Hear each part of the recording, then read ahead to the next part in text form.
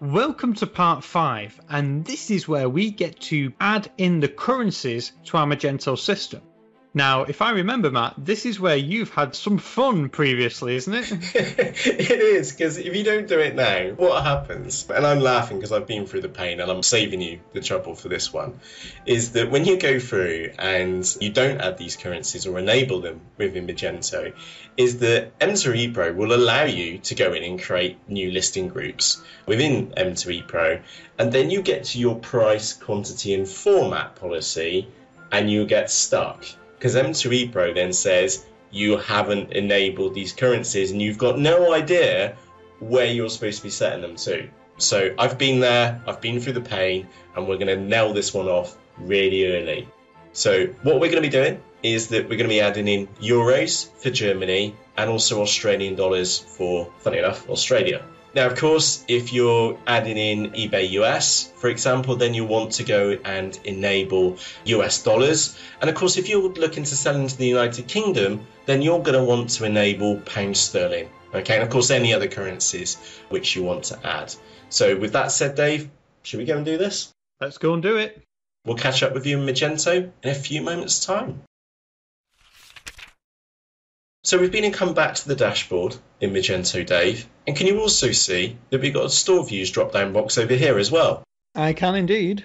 Okay, so look out for that drop-down box because it does appear in numerous places now within Magento because we do have these additional store views within our account. And again, even though that we set them as being disabled, they still do appear in this drop-down box. And again, it's one of the cool things about using Magento.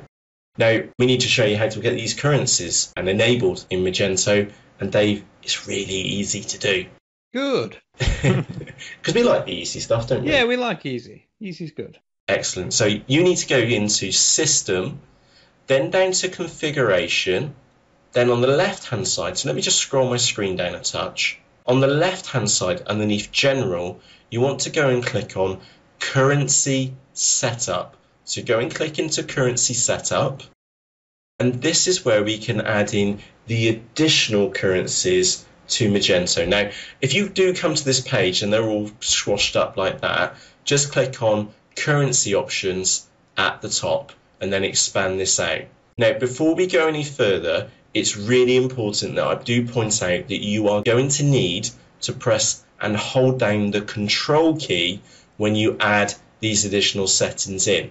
The reason being, and again I'll show you on my screen right now, is that if you don't hold down the Control key, you're only going to select one of these at a time. But we need to, in our case, we need to add in euros and we also need to add in Australian dollars as well. So let's just make sure that pound sterling is selected. Again, if yours was set to United States dollars or USD, then you'll need to make sure that you've got your base one selected.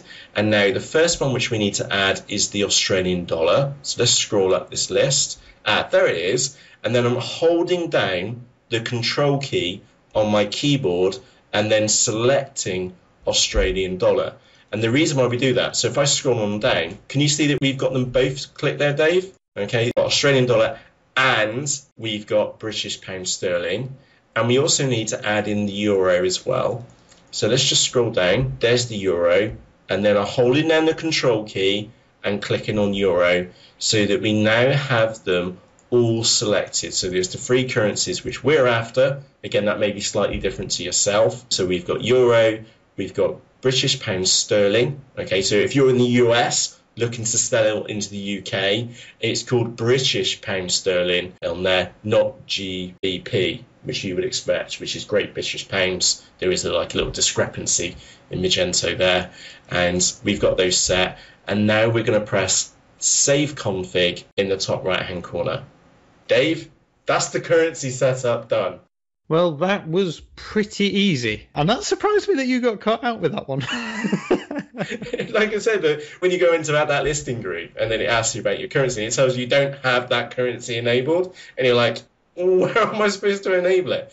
And that's where you're supposed to enable it. So just to quickly recap, across into System, down into Configuration, choose currency setup on the left hand side, and then remember to hold down the control key on your keyboard, and then you can select multiple options. And again, in our case, we've chosen Australian dollars, we've chosen British pound sterling, and we've also been chosen euros as well, so euro in there too. And of course, remember to press save config, because if you don't press save, it'll catch you out where it calls us out later on. So with that said, from myself, Matt, and from me, Dave, cheerios.